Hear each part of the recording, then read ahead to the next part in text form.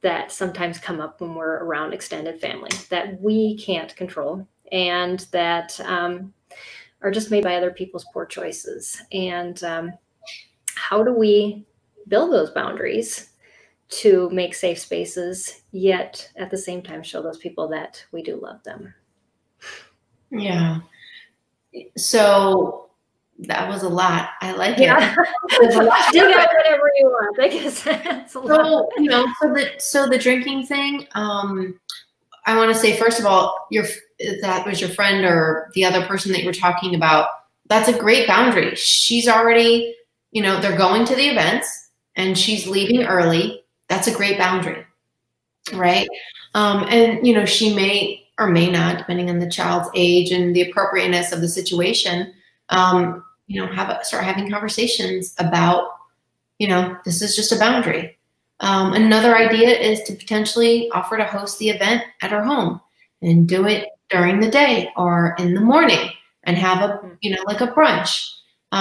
Those are just sort of some, you know, sort of tactical things. Now your friend who said it's just out of control, that was just kind of the drinking conversation. Your friend that said it's just out of control and she's just not even sure how to move forward. Do you have any examples around that? If you're able to share? Let's see. More so just that when family gets together, because they're all from out of town, it's all these things are scheduled, you know, one after the other. And she said, my adrenals can't keep up.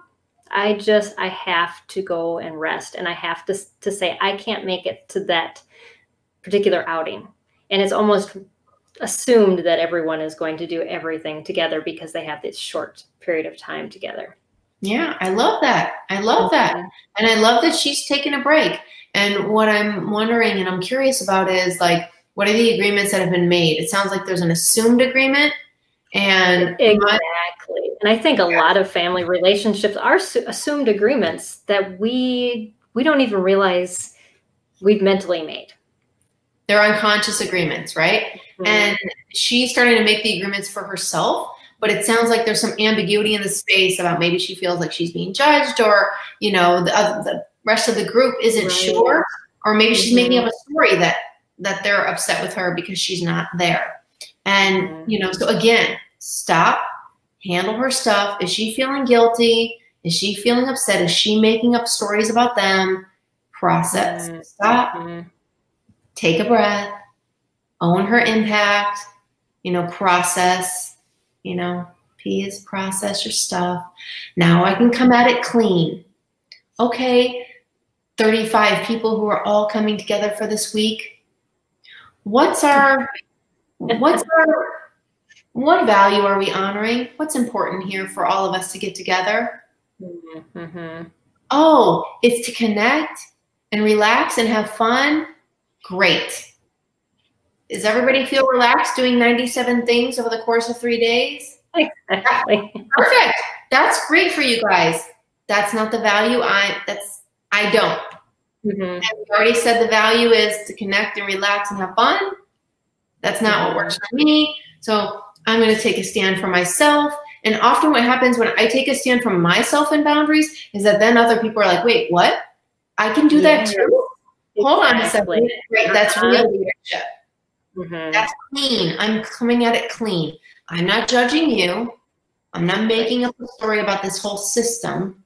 I'm checking with myself and handling me, and then making a container, right? I'm getting clear about what the container looks like and building from there. Well, and I think a lot of times as we grow up, you know, those family assumptions are things we take from our childhood that our parents may have built in out of guilt, or just, you know, you have to do this because we're going to grandma and grandpa's, and, you know, you have to, you know, clean your plate, or whatever the family rules are. And then you carry those into adulthood and you don't even realize you're doing it. And then you share it with your own children without, you know, any thought.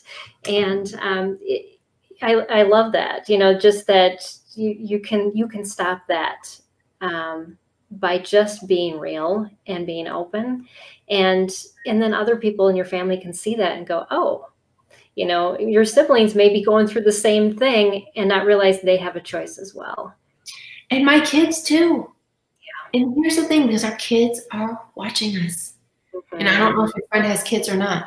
And probably most of your viewers do have children, right? They're getting it on some level. And most of us can work on our boundaries. Most adults I work with, they have a challenge with boundaries. Somewhere in their life, they have a challenge with boundaries. They may be conscious of it or not conscious of it, right? So there's an opportunity to have a conversation with the kids and say, you know, there are 97 things going on this weekend. You know, our value, we've already decided, is relax and have fun. So we're picking 17 of those things. And, you know, here's why.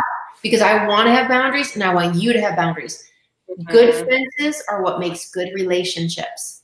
When we don't have good fences, we don't have good neighbors, because we can't keep, you know, the people out that, you know, the stuff out that we don't want. And then they don't know when they can come in or not come in, to use the metaphor of an actual real fence, right? Boundaries are like fences.